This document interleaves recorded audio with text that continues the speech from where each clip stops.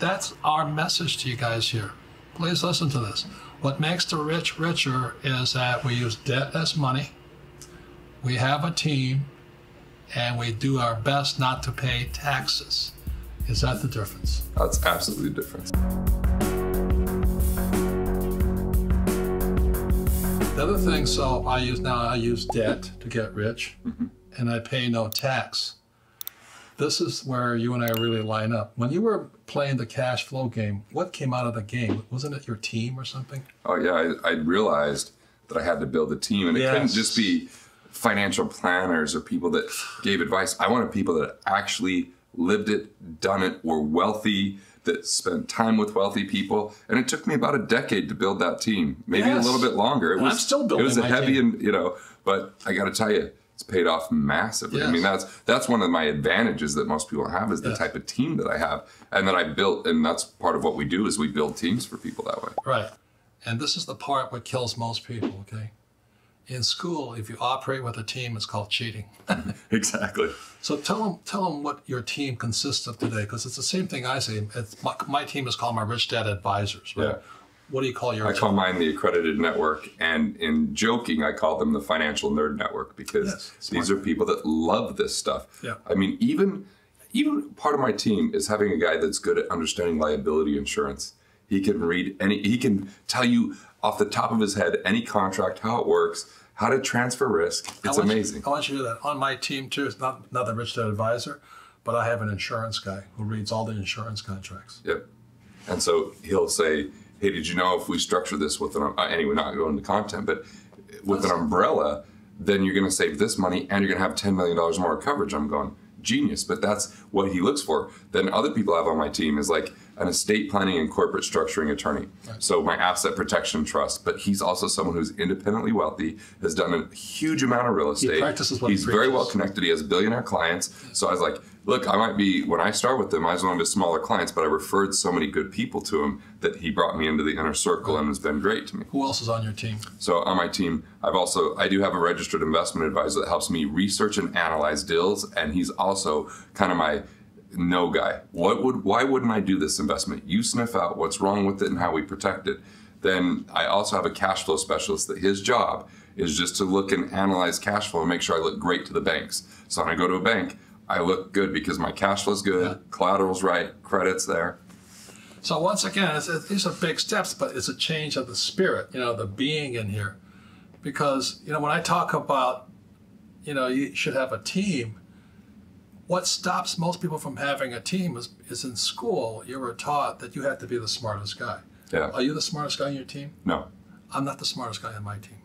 If I were, I'd be in trouble, right? Because you always want a room of people that help you grow. The most stupid people are people who think they're smart. And I've been that person. I know all the answers. I meet these guys who are PhDs, MBAs, accountants, lawyers. They think they're the smartest guy, and they don't ask for help. And I was always a dumb shit in school, so I always ask the smart kids about stuff. So when it comes to investing, I look for the smartest guys that practice what they preach. So they're called Rich Dad Advisors. It's bigger than their advisors. But I have Kenny McElroy, who writes about real estate, but it's really about debt. I have Tom Wheelwright on taxes. And Tom always says the reason people pay taxes is because they're afraid of the IRS. They're afraid of the IRS, and you want to pay taxes? You're middle class. You should really listen to Dave Ramsey at that point. Yep. But if you're going to if you want to be rich, you'd better know the laws of taxes, and you'd better be willing to be challenged by the IRS, get an audit, and say, these are the rules. You see, but if you're a coward and you're afraid of the IRS, then you're middle class and poor. This is our whole message. Well, when I was 22 years old, I went to New York City, and I was able to shadow a high-end financial person. When I graduated college, I spent more money my first year out of college than all 4 years combined on my financial education. After 2 years, I spent more than any brain surgeon spent going to school to assemble a team and get the knowledge. But when I was 22, I had this epiphany. I walked into a family services firm. So you had to be worth $50 million to operate with this firm. But when I walked in, I got to sit there kind of as a fly on the wall. And around the table was an entire financial team. There was advisors, there was fiduciaries, there was attorneys, there was accountants. Bankers, all at one table making sure to analyze and do the proper due diligence on a deal that was coming through and making sure everything was coordinated so that it wasn't in the individual's name. It was completely something owned by an entity to protect him, that there was downside protection. I mean, I said, I have to build that. Now, it was naive when I said that because it was a much bigger situation it took to build that, but I actually created a process. Okay, so just remember this. You don't have a financial planner, do you? No. Okay. And on my team, I have attorneys, accountants, and I have a banker. I have a banker who's the head of one of the largest banks right here. I just call him up and I tell him what I want to do. He'll take my phone call. So really, that's our message to you guys here. Please listen to this. What makes the rich richer is that we use debt as money. We have a team, and we do our best not to pay taxes. Is that the difference? That's absolutely the difference. So what are your final words you want to say about it so people understand that? See, that's... So if you want to just follow the herd, be entrenched in the sacred cows. Follow the sacred cows. I love it. You know? Then just cut back, save money, live within your means, and hope that you're going to be okay with the stock market, but be debt-free. If you want to follow the rules of the rich, you have to have an amazing team, an intelligent team. And when you do that, you'll pay less in tax because of how you utilize and leverage debt, and it'll help you acquire assets, and you focus on cash flow, not on 30 years waiting for retirement to come around. So those are some of the differences. Now, if you don't want to do that, then Dave Ramsey or Tony Robbins or Rick Edelman, perfect for you, right? Absolutely. That's the biggest difference of all. The other thing is, are you afraid of a market crash? Not for me. No. You see, the other thing a person... I'll make more money during that time. That's it. You see, the average person who is following the invest for the long term, they're terrified of a market crash. And the real reality is, when the markets come down, the rich get richer. Absolutely. Anything you want to say about that? Well, actually, during the Great Depression, a third of the people did have that kind of poor mentality, and you see the pictures of them starving and struggling. But a third of the people actually maintained, the middle class, they fought hard. It was a struggle, but they were okay. But a third of the people made more money because they looked at it a completely different way, and there was plenty of opportunity if you had the right sight. Yeah, and I'm preparing all the time for the crash. Right. I prepare for the market to go up and for the market to come down. And you told me this great story of a guy who tried to save he was a mutual fund manager. Not the largest mutual fund in the world at the time. And he tried to save his customers. He tried to move money to save the customers, and he got fired because it was against the objective of the fund. He wasn't allowed to do it. I want you to hear that. He couldn't save his customers because he was a mutual fund manager. It was against the law. What did he do that broke the law and he got fired? He moved too much money into bonds because he thought the stock market was going to have a dip, and he was 1 month early. The stock market, as we remember, in October of '98, had a major dip.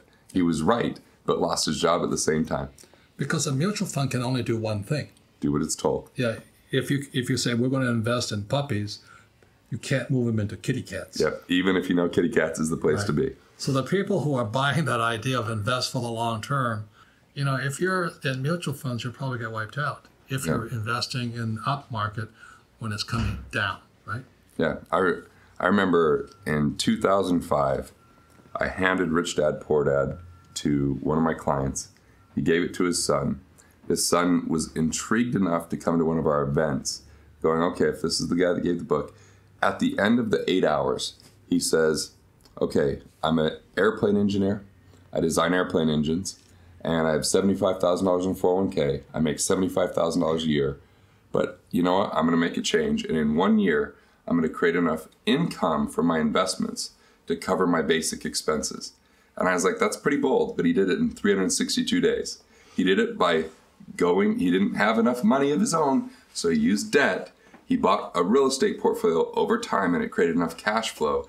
And then he got to do what he really wanted to do after that. He had the money to do what he wanted to do. So I would just say this, we're not just saying go out and borrow money, because you have to be smart with what you do. Absolutely. Debt is very dangerous stuff. If you don't want to study how to use debt, then use cash, right? Absolutely. So go back to those middle class and poor rules. Yeah, just go back and save money and, live debt free. There's nothing wrong with it. If your gut can't handle what we do, stay middle class or stay poor. So the final thing is this. I think this is the worst thing I can say. So pay attention. If you're poor or middle class, do we want them on our team? On our team? No. No. Sorry. And that's the worst part. You know, I have so many friends come up to me. They're great people. I like them dearly. I know their kids and all this. And they want to invest with me. And I said, I'm sorry, I can't, because you're poor and middle class. Because we play by different rules. Yeah, but you don't have it inside of you. Yeah. You don't have the education. You know, when you were kids, I mean, I played softball and I played football and all this stuff. And I was a guy that's, they say, okay, we got, let's say 10 guys and we're going to choose 5. And they go 1, 2, 3, 4. You. And then I was always the 5. You know, I was one of the guys, the 5 that wasn't picked. And that's what happens when you're poor and middle class. The rich don't pick you. You know, they say, I'm sorry, you don't qualify to make the team. So everything Garrett and I are saying is, well, it's good to put a team together. But if you're not a rich person, nobody wants to be on your team. Is that correct? Absolutely not. So you got to invest in yourself. You've got to invest in financial education, and you got to be serious about it, because no one else is just going to get you there on there. It's not some magic thing that happens overnight. It is a commitment. Yeah. I've lost I've lost many good friends, but they come to me, they tell a good story, and I try and help them out. But they did not do what Garrett did. They don't study. You know, they think if they hang out with me, they'll get rich. You know what I'm talking about? I do know that. And they come around and they're friends and all this, but all of a sudden, you borrow $300 million. You better have a financial statement to do that, right? Absolutely. And the guy didn't have a financial. He said, well, can I get in the deal? And said, I'm sorry, you don't have enough money. You bring nothing to the table. You know, there's nothing. We don't need you on our team. What do you bring to us? It's not just who you know, it's what you know too. Yeah, and are you a player? Yep. You know what I mean? So the worst thing about it is by having the old sacred cows in your head, nobody wants you on the team except old cows, you know? So I'm being as harsh as I can because we want you to move on. But the most important thing is to be true to yourself. Look, if you can't control your spending, Susie Orman, listen to her, listen to her, listen to her. If you really don't like risk, then live debt-free, exactly as Dave Ramsey says, or Tony Robbins says, or Rick Ellerman and David Bach. But if you like, my friend is Donald Trump right up there, you know? We play by a different set of rules. Absolutely. But you got to qualify to make that team, right? Absolutely. And that's probably the most important lesson for you. One's not right or wrong, it's just what's right for you. And the last thing I'll say about my friend Donald, I think is really funny. You know, you have to know what he's saying when he gave out his tax plan. And I just laughed at his tax plan when he's running for president.